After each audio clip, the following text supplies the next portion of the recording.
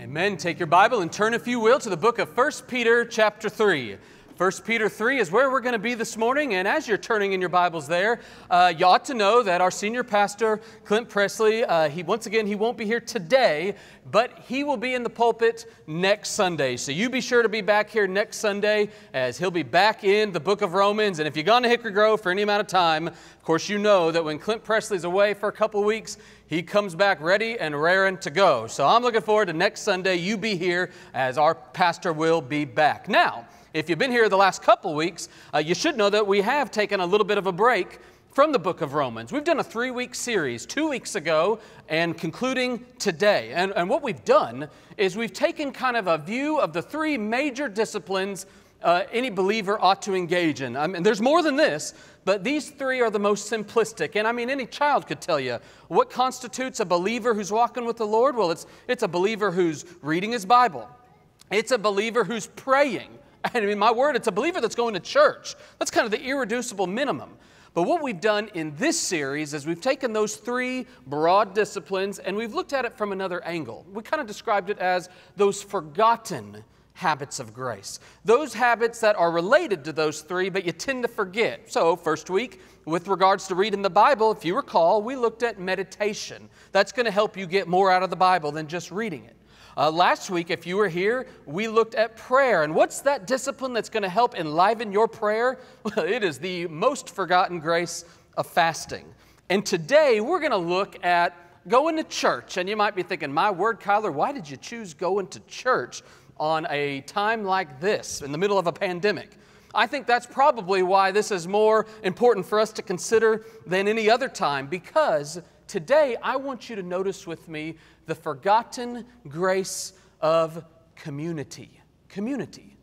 In other words, there's more to going to church than just going to church. And I pray by God's grace, we will see from 1 Peter the nature of Christian community and how even a pandemic, with all the effects it's had, can't stop it. And so let's go to the Bible. 1 Peter chapter 3. If you found it, I invite you to stand with me and let's read together God's Word. 1 Peter chapter 3, beginning in verse 8, and I'd like to read down through verse 12. Peter writes, "Finally, all of you have unity of mind, sympathy, brotherly love, a tender heart, and a humble mind. Do not repay evil for evil or reviling for reviling, but on the contrary, bless. For to this you were called, that you may obtain a blessing. For whoever desires to love life and see good days, let him keep his tongue from evil and his lips from speaking deceit. Let him turn away from evil and do good. Let him seek peace and let him pursue it. For the eyes of the Lord are on the righteous, and his ears are open to their prayer.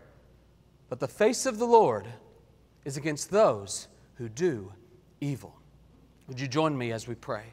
Our Father in heaven, now I ask that you would come, both in this room and in all the homes represented online today. And would you take this word and do what I cannot, and that's apply it to the hearts of your people.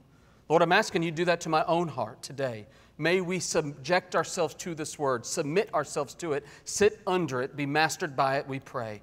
In Jesus' name, amen. You may be seated. We were made for more than this. Now, I don't think I need to tell you that. These are abnormal days. We have traded gathering firsthand. We've traded that for, church on demand. We've traded communing in our Sunday school for Zooming in our Sunday school. And I'll just say, as an aside, I thank God for all the Sunday school teachers who have labored throughout this pandemic to do all they can to keep Sunday school classes connected. It is no easy task to trade communing for Zooming. It is just flat not the same. We have traded, trying to cultivate social intimacy within this body for trying to cultivate, counterintuitively, social distancing in this body. I mean, it is just one bizarre time. Now, having said all of that, I am not here today to tell you the obvious. We all know that we were made for more than this. Here's what I want to draw your minds to. You ready? The truth of the matter is, we were made for more than just this. We were made for more than that. And by that, I mean pre-pandemic. I'm talking mid-March. I'm talking February, I'm talking 2019. We were made for more than that. Now let me tell you what I mean by that. I trust that if you become in Hickory Grove for any amount of time, you know a few things. You know what to expect. You, Lord willing, have high expectations. When you come to church, you know, my word, Kyler, this is the body of Christ. This is the bride of Christ. The Bible calls this the family of God. I'm a part of the flock of God. Your expectations are rightly high. But do you ever find your experience not meeting your expectations? In other words, you come into this body of Christ and you feel like the appendix. You're there, you're a part of the body, but nobody's quite sure what you're good for. And you might be wondering, my word, I don't know what role I could possibly play in this body. You ever find yourself coming into the bride of Christ and knowing that you should behold its beauty, but all you can do is fixate on the blemishes? And as you just fixate, you start to lose that love and luster for this church.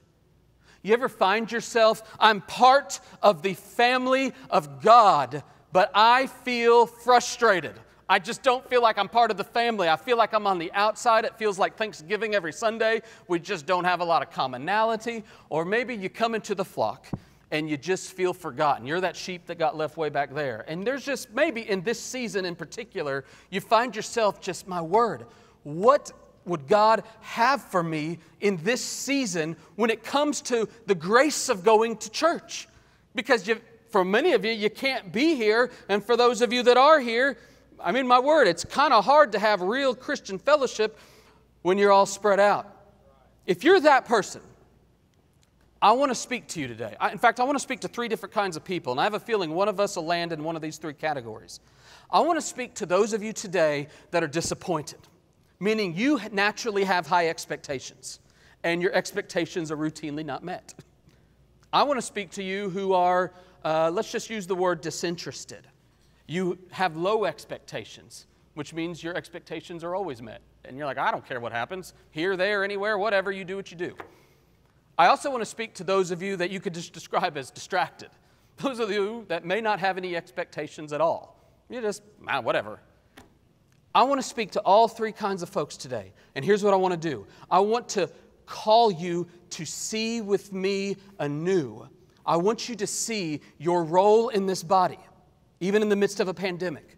I want you to see your identity in this family of God. I want you to see your function in this flock. Indeed, I want all of us with new eyes today to behold anew the beauty of this bride of Christ. And here's how I think we'll do it. I want you to see that when Christ calls us to church, He calls us to way more than just going to church. I want you to see the forgotten grace of community. In fact, let's just say it like this. When Christ calls us to church or to congregate, He is calling us to community. Now, I'm not making that up. That's not just a pop word you use this day and age. This is as old as the book of Acts. When you go read where the church first began, what do you notice? You're going to notice as early as chapter 2, it says all the believers, they were dedicated to the word, to prayer, and then this third word, koinonia, which means fellowship. What is he talking about when he says fellowship? That word fellowship, that word koinonia, it's talking about this real robust commonality, this partnership. Let's frame it like this. He's saying, I'm not calling you to be a club. I'm calling you to be this supernatural community. There's something unique going on when koinonia happens within the body. This is the sort of thing that was practiced by Jesus. Not only when He washed His disciples' feet. I mean, you would have never expected the high Lord to do that. But then right after He washed His disciples' feet in John chapter 13, He makes a declarative vow. In John 13 verse 35, He says, by this all people will know that you are my disciples. If you go to church, if you read your Bible, if you pray, the text says, if you love one another. This is the spirit of the Apostle Paul, who when he wrote to the church at Thessalonica, which by the way, we're moving through the two epistles to the church at Thessalonica, 1st and 2nd Thessalonians, in our pastor's class on Wednesday night. If you're interested, join us at Streams Online at 6:30 every Wednesday. And you're going to notice that the Apostle Paul, when he wrote to that church in chapter 2, verse 8 of 1 Thessalonians, just listen to how Paul talks and wonder if this could ever be you. He says, being affectionately desirous of you, we're ready to share with you not only the gospel of God, but our very selves, because you have become dear to us. Man, that is some strong language. That is the spirit of koinonia, practiced by Jesus. This was patterned by Paul, and I want you to see it is prescribed by the Apostle Peter, which is why I'm turning your attention this morning to the book of 1 Peter chapter 3. If you read, and we don't have time to go read through all this, but if you notice, in 1 Peter, he starts in chapter 2 by talking about how believers should interact before unbelievers. He gives this description on how you should interact in your home, how you should interact in the government, how you should interact so that a watching world can look in and see there's something different about you. But then in chapter 3, verse 8, he changes his tone, and he has a word for those of us who follow Christ and interact with other believers in the body. And he says, let me say a word to you about how we must hold ourselves in the body of Christ. And so today, I want you to see in this text that Peter prescribes, let's just say it like this, 3 broad ways you and I can cultivate community. How we can convert this church from just a congregating crowd to a compelling community. From a superficial fraternity, and it's easy to fall into that, and to genuinely a supernatural fellowship. And I want you to feel the onus on you. I want you to see that I think Peter is doing this. I think he's showing us 3 ways that you can cultivate community. Not your neighbor, not your spouse, not the person on the other side of the room. I want you to hear the Lord speak to your soul today and say, these are 3 broad ways I can contribute to this body of Christ and cultivate genuine Christ-like community at Hickory Grove. And so if you're taking notes, I want you to mark this first one down. Number 1, mark this down. You and I, we ought to consider our commitment. And I want you to notice with me in verse 8. In verse 8, he lists out 5 different attributes or 5 different characteristics or 5 different virtues. Let's just put it like this. I think he lists out 5 different commitments that we as believers must have when we come into the body of Christ. Because I want you to notice this distinction. If we lack these commitments, what you're going to find is you're going to find yourself in a church that, for lack of a better word, you could describe as a natural community. A natural community is one that the gospel is not necessary. In other words, you tend to be with the people you like, the people who have similar tastes and interests to you, the people that look like you, talk like you, act like you. That's a natural community. It happens all across the country. You see this in like workout clubs. You see this in different social settings. You just see this in your friend group. That's a natural community. And what I want you to see is Peter's calling us to a supernatural community. And let's define it like this. That's the kind of community that doesn't make sense. If somebody were to come in these doors, they'd say, man, it's unusual for me to see somebody in their 80s sitting next to somebody in their 20s. It's unusual for me to see somebody who's socioeconomically so wealthy sitting next to somebody who is not. It's countercultural for people to come in and say, this just doesn't make sense. What is going on in this community? This is what the Apostle Peter is calling us to. 5 different attributes or commitments we must have. Now, I could just read them off to you. You guys can read. You can look at those, and they're kind of self-explanatory. What I'd like to do is frame them in a little bit more thought-provoking way. So I hope you have steel-toed shoes on. It may feel like it's stepping on your toes. Rest assured, it's stepping on my own. If you feel like I'm pointing at you, I'm pointing right back at myself as well. These are things we must grapple with together. And so let's look at these 5 different commitments we must have if we're going to cultivate community at Hickory Grove. First off, mark this down. We need to be committed to unity over uniformity. Big difference. Unity over uniformity. What's that first phrase? It says, finally, all of you have unity of mind. That word in the original language is homophrones, which means same mind. Literally, same mindset. Think alike. Now, let's stop for a second. You hear me say, think alike. When you think of having unity of mind, let's be honest with ourselves, what do you mean? When you say we should be unified, what you mean is you need to think like me. We're prone to uniformity. We're prone to think that when we come into the body, everybody probably ought to have a personality similar to ours. You know what? You need to think how I need to think. By the way, that happens. Every marriage in the first year discovers that flat doesn't work. In my role, I do a lot of premarital counseling, and I bang on this more than anything else. Remember, if you're going to seek uniformity, you're going to be in a jam, and you'll be back in my office in a year from now. Remember, Peter is not calling us to uniformity in personality. Moreover, he's really not even calling us to some sense of uniformity in practice. In other words, you do as I do. I mean, that's what you call a cult, everybody. A body doesn't work that way. My hand has a different function than my foot, and it should be. There are different ways or different practices each of us are going to have within this body. We're prone to uniformity, and what he's calling us to is he's saying, no, I'm calling you to unity. Now, what does this unity look like? How does it distinguish itself?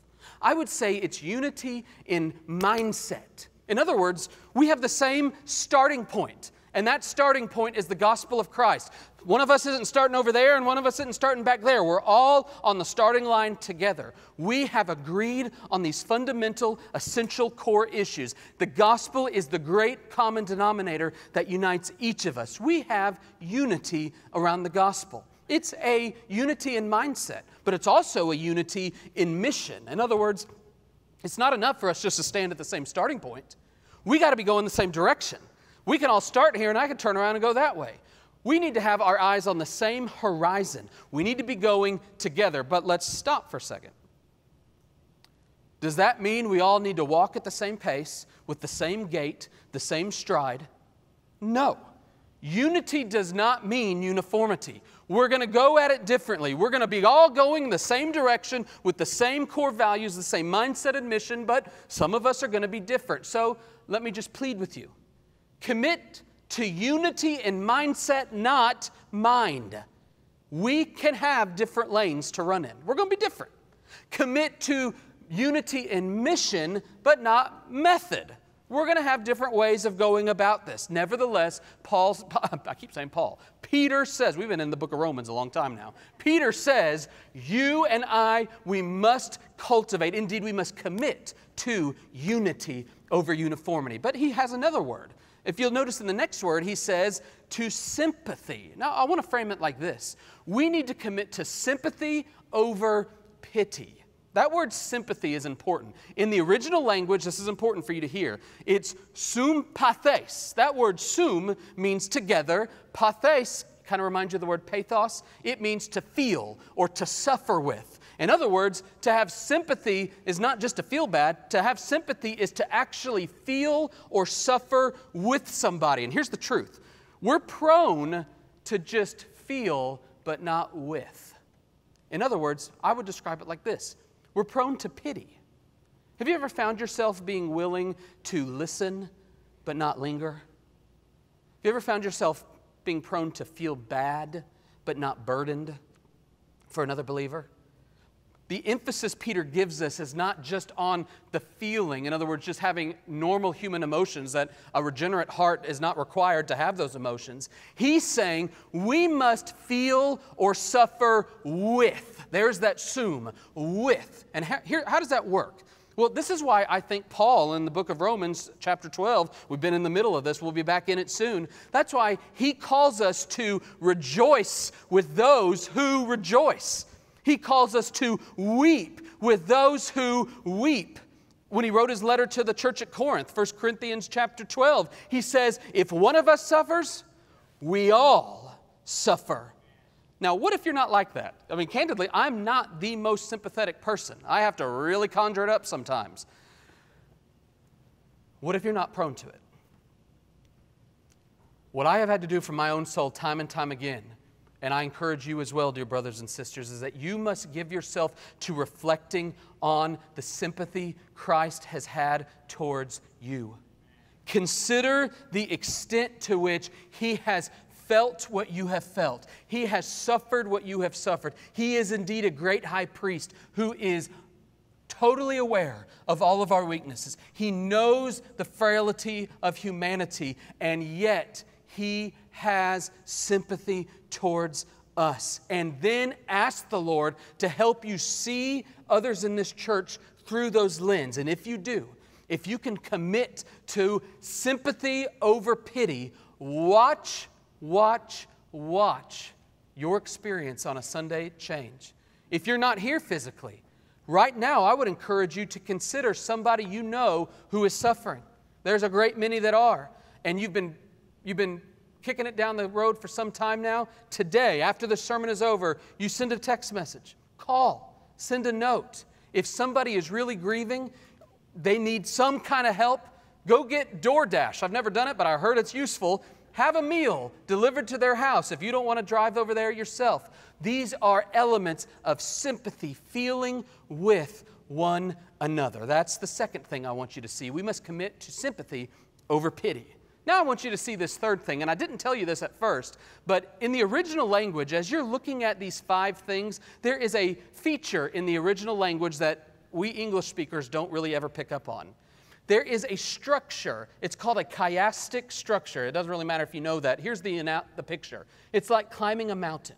When you climb a mountain, you start at the base and you go up to the summit, but what goes up must come down. And this is what's happening in the text. It starts with unity at the base, and then it builds to sympathy, and then it builds to the peak, which is brotherly love. And then, we'll get there in a second, you're going to notice we're going to go downhill because the next word, tenderhearted, is a whole lot like sympathy. And the final word, humble mind, is a whole lot like unity of mind. This is that structure. So the point is, Peter's main point is number 3, what we're looking at right here. So don't miss this one. Brotherly love. Let's frame it like this. We need to be committed to family over familiarity. You see that word brotherly love? It's where we get the word Philadelphia from.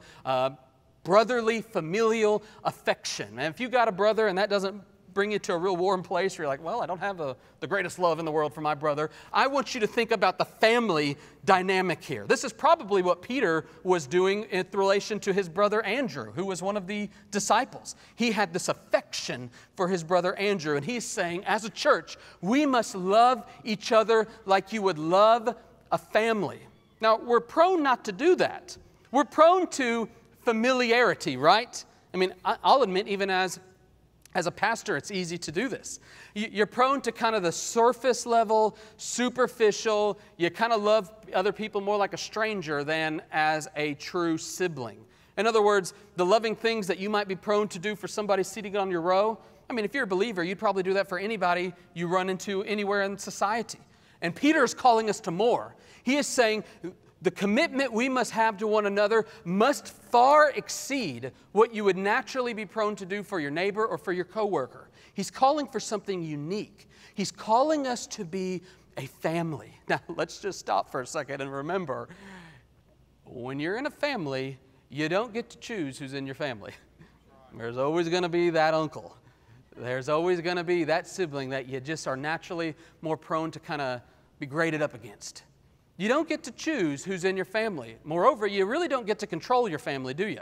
As much as you'd like to, you can't always control what's going to be said and done. So just remember, there's going to be a time where you're going to get hurt. There's going to be a time where it's just not going to work out the way you want. Remember, remember, remember. We are called to brotherly love, and I would encourage you to just mark this down. If you need a phrase to kind of, how do I do this? How do I love somebody at Hickory Grove differently than I would love just anybody else? Here is the kind of love that I think Peter's calling us to. I have no other way to describe it but to serve sacrificially. To serve sacrificially means it's going to cost you something. It means it's not going to be something you naturally be inclined to do.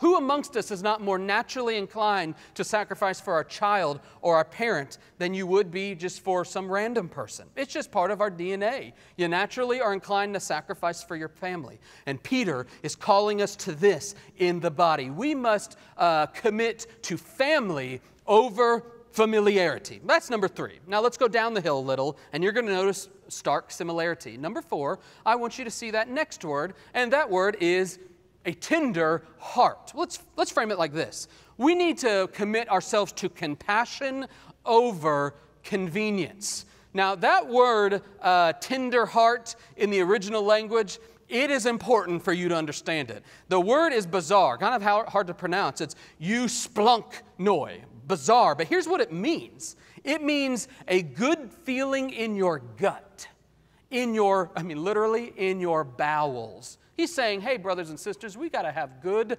bowels. Bizarre. What is he getting at?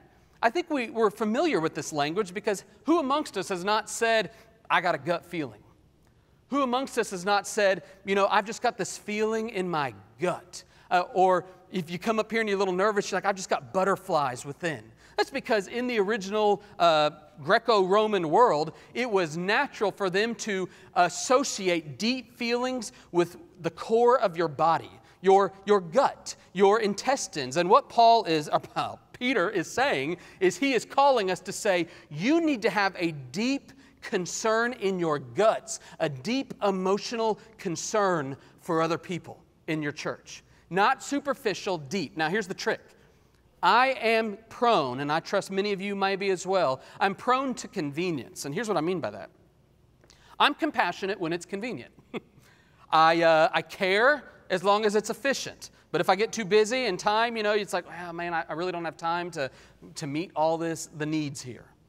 Or I can be prone to compassion when it's easy, meaning I can reciprocate. I know what you're feeling because I've done this before, I've been through this. Those are easier. It's when compassion is required and you don't have as much time, or compassion is required and you honestly don't really know what they're going through. You've never been through anything like that before. That is where, brothers and sisters, we must remember we have not been called to convenience. Paul says if you want to see a church have genuine Christ-like, compelling community, you must commit yourself to a tender heart, to compassion. Let's think about Jesus, who I think is the greatest exemplar of Christ-centered compassion. Indeed, he was the Christ. He had compassion in the face of sin. That's why he put on flesh and dwelt amongst us. And that's why Hebrews tells us he was a great high priest who can sympathize with our weakness. When he comes before sinners, what does he do? Again and again, it says he has compassion on those who are in sin. Jesus demonstrated compassion in the face of inconvenience. If you go look in the Gospel of Matthew, you're going to notice a story in chapter 14 where Jesus was kind of inconvenienced and he wanted to get out by himself. But as he got out by himself, he ran into this crowd, and instead of being annoyed by them and trying to get away further, it says he had compassion on them and returned and came to them and cared for them deeply. This is the sort of compassion Jesus had in the face of innumerable cases of suffering. If you go read the Gospels, almost every miracle in the New Testament involves the word compassion, where Jesus had compassion to one degree or another on these people. He brought compassion with him. And so let's just take that home to ourselves. A tender heart, if you want to know what that even looks like for you in this body, a tender heart is quick to forgive sin. A tender heart forsakes convenience. A tender heart finds those who are suffering. You don't avoid, you run to it. In this age of pandemic, it might mean that you are consciously praying for, dwelling on, and reaching out to those you know are at a rougher point than you are. You are running to those who are suffering, and you are bringing the compassion of Christ to them. Brothers and sisters, if you commit yourself to compassion over convenience, watch compelling communities start to be cultivated within this body. That's the fourth thing. And let's look at the fifth and final characteristic or commitment we see in verse 8 in this text. The fifth thing I want you to see is that word humble mind. And let's frame it like this. We ought to commit ourselves to deference over preference. And here's what I mean by that. That word humble mind, it means exactly what you'd expect. It means humility. And the truth of the matter is, most of us aren't prone to that. We're prone to preference. We actually come into most settings, whether it's the church or otherwise, and what do you want? You kind of want things to be the way you would want them to be. How many of us, and my word, I am chief amongst you, how many of us are prone to really want our own interests to be chief? And Peter is saying, if you want church to be more than church, if you want to be a part of a genuine, compelling community, you must do as Paul called us to in Philippians chapter 2, verses 3 and 4. Do nothing from selfish ambition or vain conceit, but in humility consider others as important, more important rather, as yourself. Let each of you look not only to your own interests, but you ought to look to the interests of others. And so what could a humble mind look like in this body? Well, for one, I think it would be a charitable mind. Now, that's somebody who gives the benefit of the doubt more naturally than to the contrary. Moreover, a humble mind would be a considerate mind. That's somebody who is more concerned about others. Now, having said all of that, you may be thinking, Tyler, that is good, and I like that, and I wish I could be that way, but what if other people in the church don't respond in kind? What if I demonstrate this humility of mine, this tender heart, this brotherly love, this sympathy, this unity, but I don't get reciprocated with? This is where you must see the second broad way we must cultivate community. And we're going to see this in verse 9. Number 2, mark it down. We need to consider our conduct. You need to consider your conduct, not just your commitments, because take it to the bank, somebody's not going to respond in kind. And what are we prone to? We're prone to what verse 9 says. We're prone to repay. So in other words, if we get uniformity thrown at us, what do we naturally do? Do we respond with unity? I don't. I am naturally, my flesh is inclined to, oh, you're going to just make sure things are your way? Well, let me show you what I want. You respond, you repay with uniformity. You're met with pity, and you respond not with sympathy, but with pity. You're met with familiarity, like, oh, you don't really care? Okay, well, I'm not going to really care in response. You repay with that. In other words, that word repay is render as due. Yeah, you know what? If you're going to do that to me, I'm going to naturally do that to you. Truth be told, my word, all of us in this room, myself amongst you, we are prone to conditional love. Man, if I'm getting these things, I'll gladly reciprocate. But if I don't, my flesh wants to repay. And Peter is saying, no, the believer in the local church must be marked by unconditional love. Look with me, if you will, at verse 9. Don't repay evil for evil. Don't repay reviling for reviling. But on the contrary, do something else. So let's stop. We're going to look through this whole text. When he says, don't repay evil for evil, Peter is saying, hey, brothers and sisters, watch what you do. When somebody doesn't respond to you in the way you think they ought to, be careful what you do. Don't respond with evil for evil. But he adds another layer. He says, don't just watch what you do, watch what you say. Because he says, don't repay reviling for reviling. That's a hateful speech, or just saying something that's not too nice. Now, here's what I really want you to fixate on, because maybe you're like, Kyler, you know what, I can control my tongue. I may have thoughts, but I can control my tongue. I'm careful what I do, even if somebody wrongs me. I want you to see, he doesn't just warn us what to do, and he doesn't just warn us what to say. Peter, in this verse, he warns us what not to do, and he warns us about what we don't say. Because notice what he says. Don't do these things. On the contrary, what? Bless. That word bless comes from the word where we get eulogy, which is say a good word about somebody. And Peter is telling us this. Listen, when somebody does you wrong, I am calling you in this family of God not to just simply refrain from doing something back. I am calling you to proactively react with blessing. If somebody says something about you that you don't think is charitable, you don't dig your heels in. You actively respond with blessing. For to this, Peter says, you were called, that you may receive a blessing. And we're going to come back to that at the end. Suffice it to say, we need to remember the counterintuitive conduct of Christ. I think one of the craziest things Jesus ever wrote, or Jesus ever said that is written down in our Bible, is when Jesus declares with words that have rung throughout the ages in Matthew chapter 5, love your enemies and pray for those who persecute you. My word, there is not a ethicist, there is not a philosopher throughout history who would have naturally come to that conclusion. Therein lies the counterintuitive conduct of Christ. Love your enemies and pray for those who persecute you. Indeed, how much more within the body of Christ. Let's conclude our time now, though, by looking at these last 3 verses, and we're going to move awfully quickly through these. I just kind of want to give you a taste of them. Number 3, I want you to mark this down. We need to remember, consider not just our commitment as believers. We need to remember or consider not just our conduct. Number 3, I want you to consider with me where your confidence lies. Because the truth of the matter is, you could take a sermon like this home and say, Kyler, that sounds all well and good, but it kind of feels like a pipe dream. In other words, I can only do so much.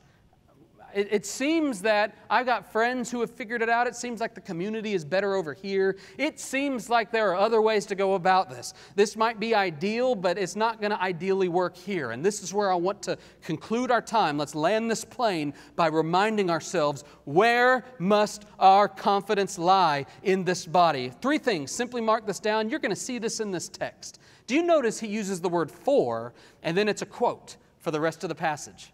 Because what Peter is doing is he is citing Psalm 34, verses 12 through 14. In other words, Peter is doing what any good preacher says. He makes a point and roots it in the Bible. So I want you to see, first off, I want you to see your confidence must be in the Word of God, not in the Word of man. There is so much on social media, there is so much in your natural friend circle that is begging you to consider 5 different commitments.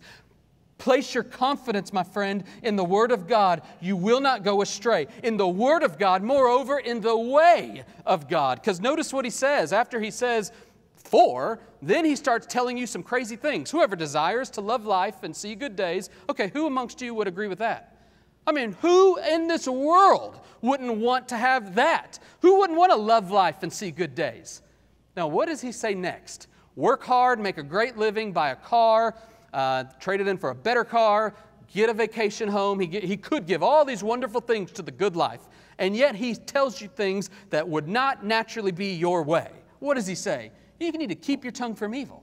You need to keep your lips from speaking deceit. You need to turn away from evil. You need to do good. You need to seek peace. You need to pursue it. In other words, I want you to see, do you want to know what the essence of sin is in the Bible? It's doing what's right in your own eyes. The Bible actually says that. So the natural inclination we all have is to say, my way is more preferable than the Lord's way. And I want to call you to place your confidence in not just the Word of God, place your confidence in the way of God. And lastly, lest you leave discouraged, let this be the punctuation mark on the sermon. We must place our confidence in the work of God. Because if you look at verse 12, he says, for the eyes of the Lord are on the righteous. And you today may not feel righteous at all. You may naturally, as you should, associate yourself with the latter half of verse 12, where it says, the face of the Lord is against those who do evil. And if that is you, bear in mind, the Lord's eyes are towards the righteous, and the righteous are only righteous because of Jesus Christ Himself. If it weren't for Christ, we would never stand before Him. If it weren't for our confidence in His work on our behalf, we would be for nothing. If it weren't for Jesus, we would have no hope. And so today, if you've listened to this whole sermon and think, I just need to reform myself, I need to be a better person, I need to have some of these, better qualities, the call of God to you is not to try to reform yourself. The call of God to you is to say, Lord, if you don't do a work in me and make me righteous before you, if you don't save me, I'll have no hope. But for the vast majority of us, I trust here today and joining us online, here's what I do plead from you.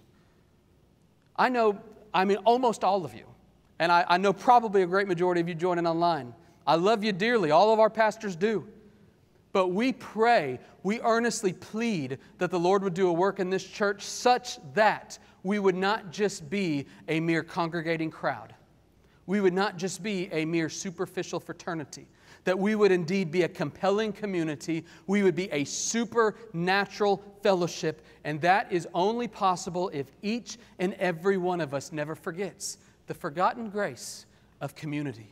And so together, Hickory Grove, let's join in this great effort. Despite the different times we're in, let's do this in spite of this. And together, let's reach out to one another with a heart bent on unity, sympathy, brotherly love, compassion, and with utmost humility for the glory of His name through the ministry of this church. Would you join me as we pray to that end? And as we do, the invitation to you is, if you're wondering whether or not you would ever stand righteous before the Lord, the call of Christ to you today is that you would turn from your sins, that you would trust in Jesus' full, complete work for you. And for the rest of you here today, we may need to reassert our confidence in His Word, in His way, and in His work. Would you join me as we pray to that end? Oh, Father in heaven, now come and do this work. We are utterly incapable of looking this way. We need you, Lord, to do in us what we cannot conjure up in and of ourselves. So do it, Lord. For the glory of your name, we pray. In Jesus' name, amen. I invite you to stand with me. Let's respond together in song to the word proclaimed.